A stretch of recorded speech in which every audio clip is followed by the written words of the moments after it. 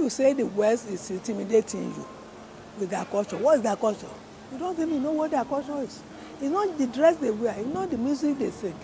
It's the way they think. Not the way they think, the way they understand reality. What is this world? What are the essential things in this world?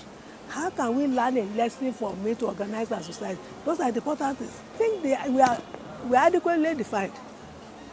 They said African brotherhood. I recognize you. African humanism, I recognize you. African communalism, I recognize you. Oyibo is African individualism, which is destroying a society.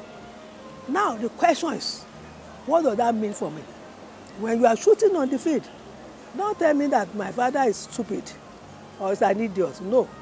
Actually, the vision that you cannot separate reality in the present state of Western science, particle physics. Matter and antimatter are not separable. When you have electricity in your house, if the positive charge is on and the negative is not on, you will not have light. If you have the negative, so the two must work together. That is what distinguishes us. So when we dance, when we dress, when we marry, we know that we recognize the other people. You can translate it to any other thing. But you see, what you have been trying to do is say you are saying African value. Your value is defined in terms of how you see the world.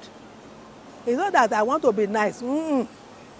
I recognize you are a human being and I'm a human being. If you say, so what I'm saying, the difference, they themselves know individualism is ruinous to society. We must respect each other because I know you exist. The Yoruba people say that. But if you are working the world, that's why they are making money. They don't money back. They don't care whose source is God.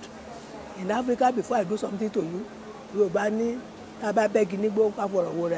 deal with other person, you must know how he feels. That is African culture. That's African. All this dancing and jumping up is just dramatizing that background of how we look at the world, what society should be, how we should relate to each other. That is what we are saying.